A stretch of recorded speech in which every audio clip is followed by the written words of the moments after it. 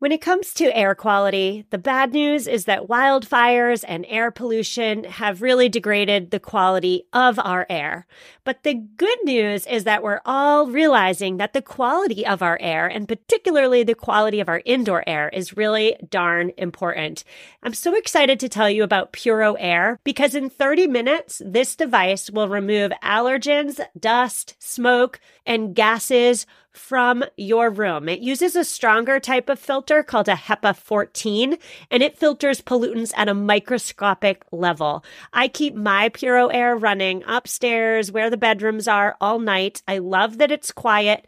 Cleaner air just hits different, doesn't it? Check out everything Puro Air has to offer at getpuroair.com. That's getpuroair.com. One more time for the people in the back, getpuroair.com.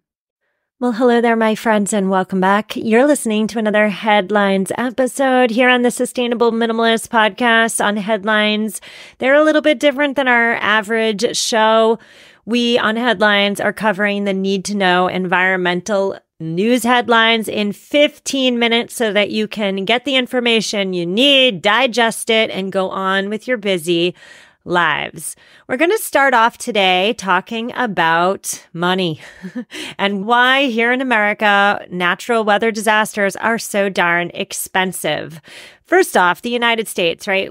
Surprise to no American here, but the United States is unusually exposed to many different type of weather events. We've got the severe thunderstorms and hurricanes and tornadoes. We also have ice storms and wildfires. You name it, America's got it.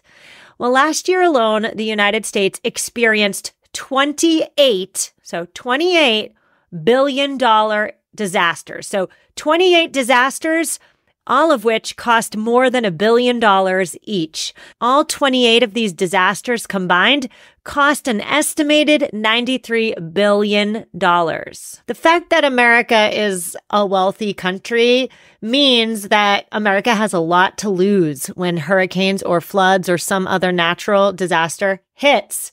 A report released 3 weeks ago found that the United States suffers the world's second highest financial toll from major weather disasters when those numbers are adjusted to reflect the nation's wealth. The U.S. also pays more in absolute terms than any other country on earth. So what am I saying? I'll say it another way. The property that's damaged from natural disasters here in America is expensive property. The report analyzed the vulnerability and damage in 36 different countries and came to the conclusion that weather disasters may become a heavy drag on the U.S. economy in particular. And that's because natural disasters here in America are driving up insurance rates and adding to Americans' high cost of living. So let's talk about home insurance for a minute, and then we'll talk about the GDP. The study had plenty to say about insurance. When a natural disaster strikes, we Americans face challenges when attempting to get compensated for our losses, right? Only about half of the property damage from recent severe weather events in the United States was insured. Think about that. Only half of the property damage was insured. And at the same time, so simultaneous to that, large insurers have started halting policies on properties that are in flood or wild-prone areas. We've seen this over the last year. Providers are pulling out in California due to wildfires. In Florida as well, parts of Florida are flood and hurricane prone. So can you imagine? Let's just pause for a minute and imagine you want to move to Florida. Perhaps you're retiring. You've always wanted to live in warmer weather. You find the perfect home. It's right near the beach. You're so excited to move to Florida. But wait, halt that excitement because you can't get home insurance. It's not that premiums are high. It's that no one's offering to insure you. That's insane. If you can manage to find an insurance agency that will insure your retirement home near the beach in Florida, know that insurance policies that remain have become more expensive overall. According to the insurance analysis group Policy Genius, the average home insurance policy increased 21% between May 2022 and May 2023. Some homeowners have begun foregoing insurance altogether. That, of course, is a risky decision. It's perhaps a recipe for disaster, but if you can't afford the high premiums, what's the average American going to do? Now let's talk about GDP. A professor of real estate and urban planning at Tulane was quoted in the Washington Post article that I'm referencing. This professor said that natural disasters may soon cut into our country's economic growth. And that's because severe storms, like over the course of a year, tend to cost nearly 0.4% of U.S. gross domestic product each and every year. So if we are a country that has modest economic growth, maybe 2 or 3% growth in GDP over a year, but 0.4% is cost due to severe weather storms, our economic growth is slowed as well. Now, I want to mention before we move on that this report also highlights the fact that adapting to climate change now will prevent damage and costs later on. $1 invested to align construction with new building codes to better withstand floods, hurricanes, tornadoes, all of it. Just investing $1 can save anywhere between $6 and $10 down the road. But only 31% of jurisdictions in the United States at this moment have adopted updated building codes. What does that mean? It means many areas continue to be vulnerable to the effects of natural disasters. Let's move on and talk about methane waste. The last 3 United States presidents have had something to say about methane. Methane, by the way, is that super powerful greenhouse gas. It's more powerful than carbon dioxide. I've heard it said it's 20 times more powerful than carbon dioxide in terms of warming the atmosphere. Methane is also the main component of natural gas. The Obama administration first tried to curb methane waste on public lands in 2016. He unveiled a rule that required companies to capture leaked gas, but then the Trump administration eased these requirements in 2018, arguing that the Obama rules were stifling energy production here in the U.S. And now the Biden administration just finalized a rule Wednesday of this week that seeks to prevent methane waste and states that oil and gas companies will need to stem the release of methane from their drilling operations on federal and tribal lands. Specifically, Wednesday's rule seeks to prevent accidental and negligent leaks of methane from wells and pipelines and other infrastructure. The rule aims to discourage venting and flaring. Venting and flaring are practices that intentionally release methane into the atmosphere. Now, if you hear that and you say to yourself, what? These industries are intentionally releasing methane into the atmosphere? Yes, that's true. And if your blood is boiling, just know that mine is as well. Between 2010 and 2020, companies reported venting and flaring an average of about 44.2 billion cubic feet of gas per year. That, by the way, that number is really big. It's hard to get your head around, but that number is enough to meet the energy needs of 675,000 homes. So a lot of methane is being intentionally released into the atmosphere. And this new rule from the Biden administration forces oil and gas companies to either capture the methane or pay heavy penalties. And so, yes, by setting a ceiling on how much gas companies can vent and flare without paying royalties, this new rule is expected to generate more than $50 million in additional payments to the federal government each year. So this rule is essentially a moneymaker. The Interior Department also argues that this new rule will conserve billions of cubic feet of gas that might otherwise have been vented or flared or leaked. So some good news. We're going to take our ad break, and when we come back, we are going to discuss throwing money at the problem. The problem, of course, being inefficient industry. I'll see you in a minute. So many of us have chaotic, closets that are crammed full of clothing items, and yet somehow we still have nothing to wear. Well, upgrading to high quality and affordable pieces from Quince when you need them is a game changer. They offer organic cotton sweaters and washable silk tops. My 100% Mongolian cashmere sweaters are my go-to. Not only are they affordable, but the quality is top-notch. They wear better than the cashmere sweaters that are double their price.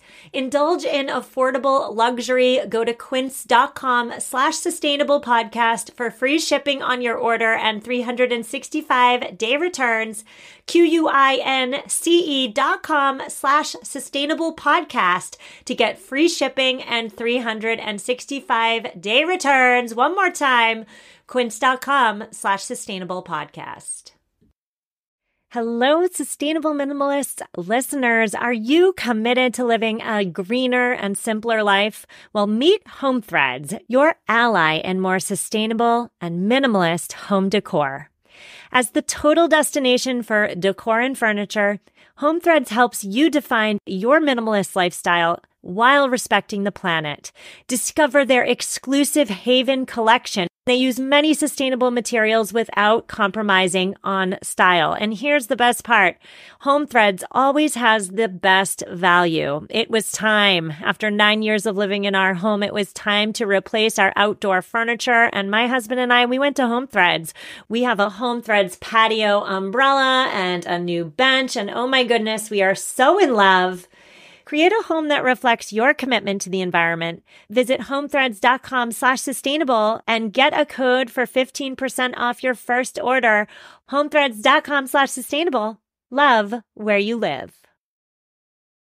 You know what time it is. It's almost Easter. And for my parents listening, you know Easter means making the Easter basket. If you are tired of giving your kids candy in the baskets, perhaps this is the year to give your children some fizzy, sudsy fun from Dabble and Dollop.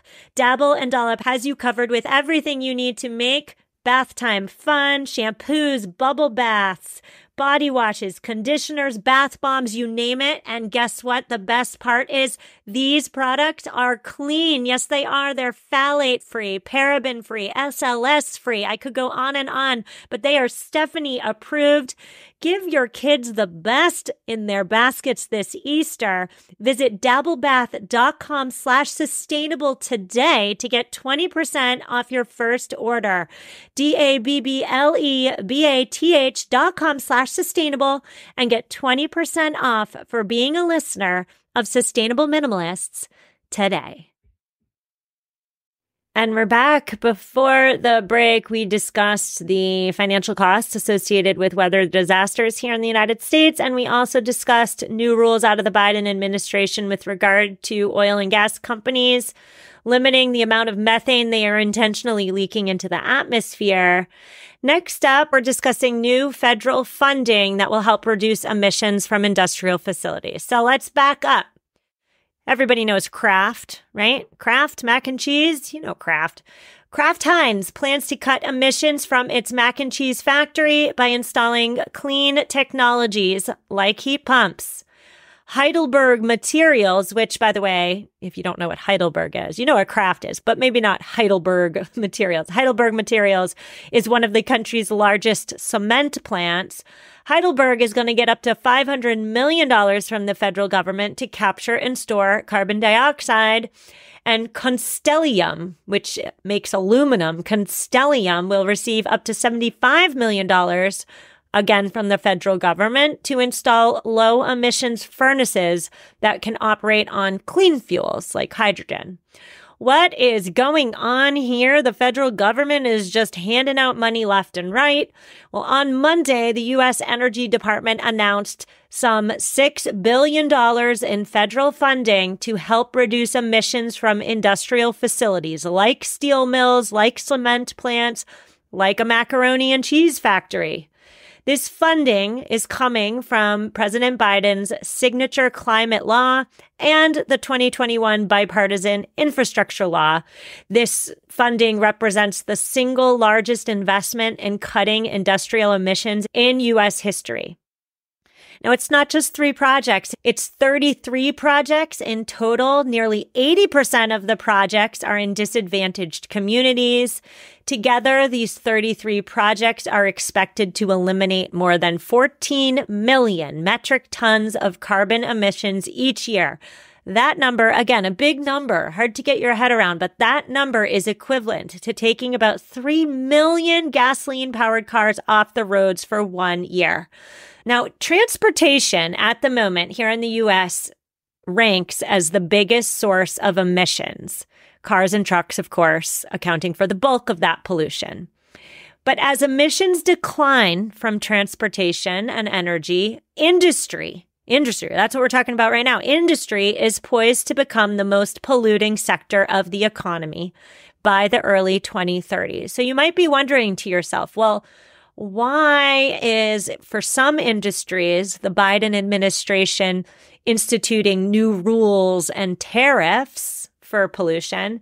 But why in this instance is the Biden administration just handing out checks? Well, if that question is swirling around in your mind, you are thinking smart, my friend. The Biden administration has unveiled very ambitious climate regulations for power plants and vehicles, the automotive industry in particular, but it has yet to impose climate controls on industrial facilities. Why? Well, it's an election year, and don't forget, and nobody wants pushback from union workers in swing states, right? So we're throwing money at the problem without yet issuing the new rules on industrial facilities. If Biden is elected to a second term, that's likely on the agenda. And speaking of the upcoming presidential election, you can best believe the release of these funds are being used as a flex on the campaign trail. Energy Secretary Jennifer Granholm this week is traveling to 3 swing states, Ohio, Michigan, and Wisconsin, by the way, to highlight how Biden's economic agenda is, quote, sparking an industrial renaissance. Sparking an industrial renaissance. Sounds so nice, doesn't it? All right, we're going to move on to our final story today, and it has everything to do with radar gaps. Peak tornado season starts next month. Are you ready? You ready for it? Well, I'm about to introduce you to yet another thing to be worried about, and that is radar gaps. I must admit, I had never heard of radar gaps before 10 minutes ago, but radar gaps are areas of poor radar coverage where the closest radar is too far to reliably detect tornadoes or flash flooding or heavy snow, ice storms. This means that people are either not warned by the National Weather Service about the dangerous conditions, or they're warned after the damage is done. The U.S. Weather Radar Network is indeed considered the most advanced in the world, but radar gaps do persist both in rural areas and in highly populated areas. These radar gaps, yes, they do. They leave millions of people vulnerable to severe weather. So let's talk about radars, and specifically, let's talk about the one radar that rules them all. It's the radar we all know and love, and it, of course, is the Doppler. A Doppler radar sends a beam of energy into the atmosphere as it rotates to scan in all directions. The beam bounces off precipitation particles and then goes back to the radar. This helps meteorologists track precipitation and wind and thunderstorms, the likelihood of a tornado, all of it. The Weather Service operates a network of 143 Doppler radars in the contiguous United States and then 16 more in Alaska, Hawaii, and U.S. territories. There are, however, dozens of regions in which the Doppler beam is too high in the atmosphere to see certain types of severe weather. A radar beam travels in a straight line that's slanted upward, but the Earth curves down and away from the beam. So the farther away the beam is from the radar, the higher in the sky it scans. That's all very technical. You don't need to know that. What you do need to know is that mountains can block the path of a radar beam.